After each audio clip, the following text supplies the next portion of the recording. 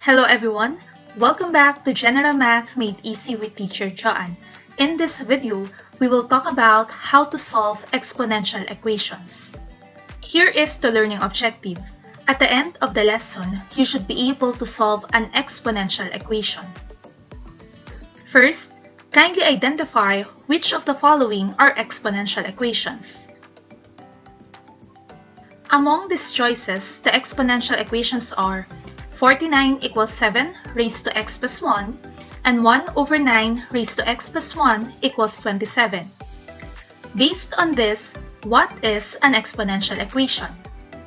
When we say exponential equation, it consists of two expressions that are set equal to each other where one or both sides contain exponential expressions. So what is the rule in an exponential equation? In solving for the value of the unknown variable, we need to take note that if a raised to b is equal to a raised to c, then b is equal to c. Meaning to say, when the bases are the same, the exponents are equal. So how do we solve an exponential equation? First, we need to determine whether both sides of the equation have the same base in order to be able to equalize the exponents.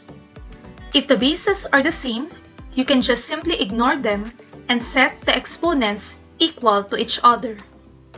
But if the bases are not the same, you must make them the same by changing one or both of the bases as exponential expressions of the same base power.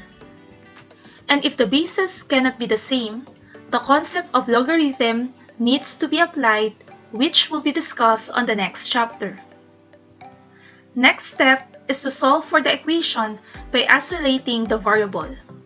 And third, check your answer by plugging the value found for the variable back into the original equation and simplify. The two sides should be equal. Let us now have some examples. Solve for the value of the variable in the equation 6 raised to x plus 5 equals 6 raised to 3. As we can see in this given equation, the bases are already the same. And in order to solve for this, we will just simply ignore the bases and equate the exponents. So here, we can now have x plus 5 is equal to 3. Solving for the value of x, we need to isolate the x. So we can now have 3 minus 5. So x is equal to negative 2. And to check if this is correct, we'll simply substitute this value to our original equation. So we can now have 6 raised to negative 2 plus 5 equals 6 raised to 3. Simplify, we have 6 raised to 3 is equal to 6 raised to 3. Since we are able to show that two sides are equal, then x equals negative 2 is the answer. Second example, we have 3 raised to x minus 5 minus 2 equals 79. To solve this equation, the first thing that we will do is to combine the constants. So we have 3 raised to x minus 5 equals 79 plus 2. Second is to add these two numbers. We have 81 equals 3 raised to x minus 5. We need to make the bases the same on both sides of the equation, so we have to rewrite 81 as a power of 3. So 3 raised to 4 is equal to 81. So since the bases are the same now, we can just simply ignore them and equate the exponents. So we have x minus 5 equals 4. Solving for x, we have x equals 4 plus 5 equals 9. Let us check if this is right. Substitute this value to our equation. We have 3 raised to 9 minus 5 minus 2 equals 79. Simplify, we have 3 raised to 4 minus 2 equals 79. This one is equal to 81 minus 2 equals 79. So we can now have 79 equals 79. So x equals 9 is a real solution. Third example, we have 16 raised to negative x equals 1 over 64. If we're going to look at these two sides, 1 is a fraction. So in order for us to remove the fraction, we have to recall the negative law exponent, which states that if we have 1 over a raised to n, This one is equal to a raised to negative n. In doing this, we will be able to write 1 over 64 as an exponential expression. So we can now have 16 raised to negative x equals 64 raised to negative 1. And if we're going to look at the both sides of the equation, both of them are divisible by 4, meaning to say we need to change these two to make them the same. How? Rewrite 16 as 4 squared times negative x equals 64, rewrite to 4 raised to 3 times negative 1.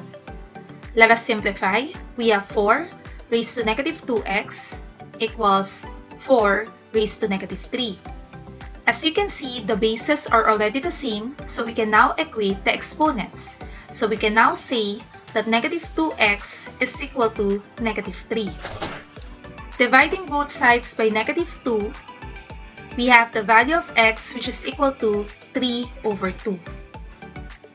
To check if this is right, we need to substitute this value to our original equation. So we can now have 16 raised to negative 3 halves equals 1 over 64.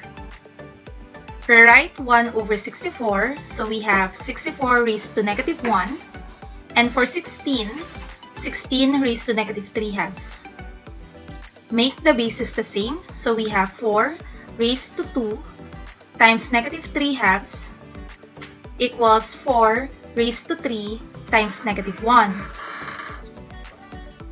Simplify the exponents. We can divide 2 over 2, that is equal to 1. So we just simply cancel. And then we have negative 3 equals 4 raised to negative 3. So 3 halves is the solution to this given equation. Next problem, we have 3 squared times 3 raised to x plus 1 is equal to 1 over 27 all raised to the power of x plus 3.